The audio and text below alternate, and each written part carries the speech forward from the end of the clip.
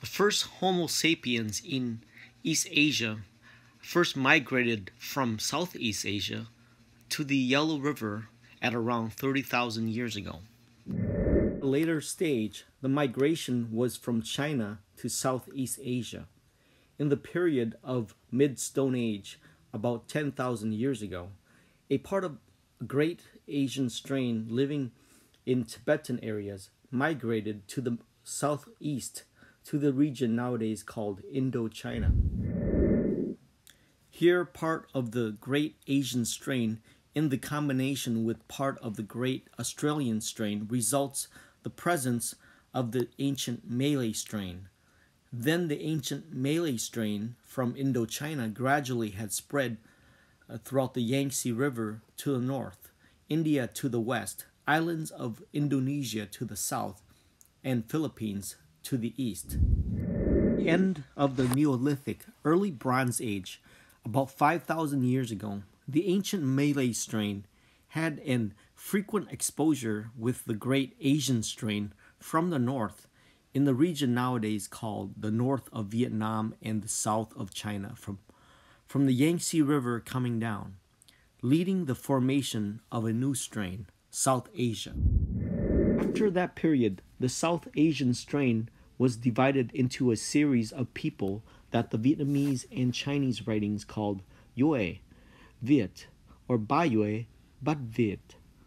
Initially, they communicated with each other with some of their own languages, Austroasiatic, such as Mon Khmer, Viet Mong, Austronesian, such as Thai Kadai, Thai Nung or Zoang, Zhao Mao or Mao. Time after time, this splitting process continued to form ethnic groups and languages seen today.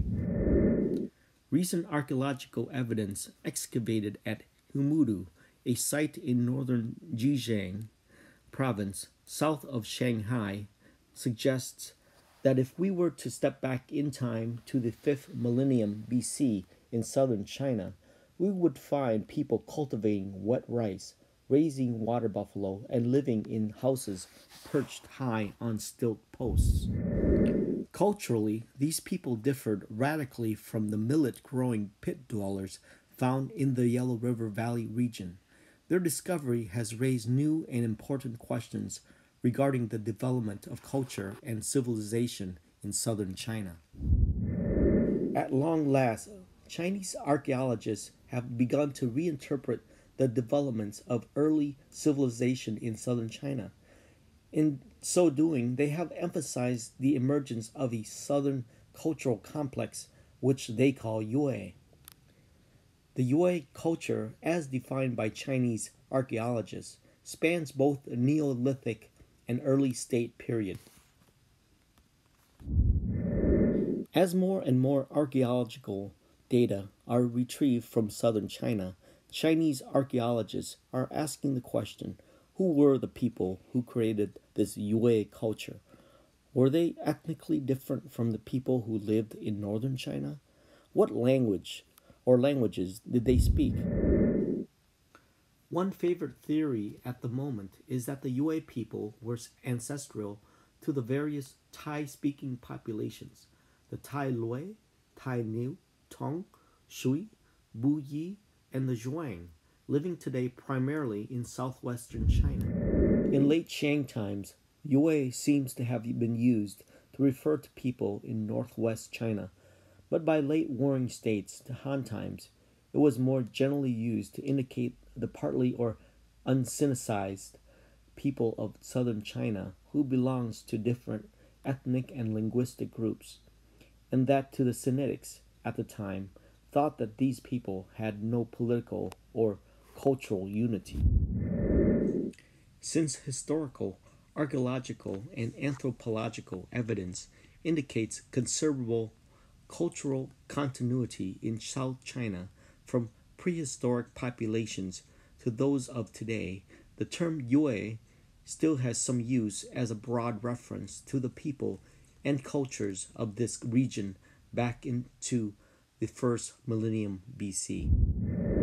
For certain, the Yue people does not refer to any one single ethnic group and is actually multicultural and multi-ethnic. The translation of the term Yue has always been changing over the course of time, from territory to territory, throughout the ancient history of East Asia. The term Yue was also referred to by ancient Chinese scholars to the entire so-called uncinicized population. These labels and observations were often misinterpreted and misunderstood by the contradicting views of these Chinese scholars. Common traits such as tattooing, short cropped hair, fighting abilities, adaptation to water environment, totem worship, living in raised huts on bamboo stilts and bamboo groves with neither towns nor villages, possessing neither bows or arrows, nor horses or chariots. All ancient Yue people and the people who was influenced by ancient Yue people's culture have these characteristics in some form or another, but there has always been a lot of changes in the area for a long period of time. You can find similar customs in those people who now live in the Pacific Islands, Madagascar, and regions in the Southeast Asia. Ancient Yue people had very wide distribution, and they had many branches. They lived in Jiangsu, Zhejiang, Fujian, Jiangxi, Guangdong, Guangxi, Hunan, Guizhou provinces of China, Vietnam, and in the countries of Southeast Asia today.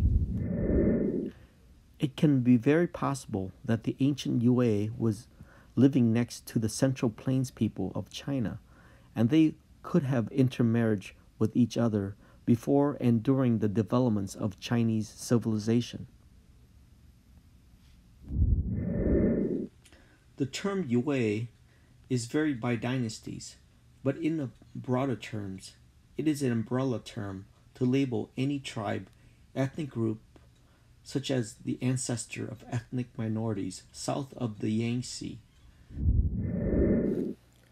If the American Indians were the original indigenous of the Americas, then one should conclude with all the historical evidence that the Yue was the original indigenous of East Asia.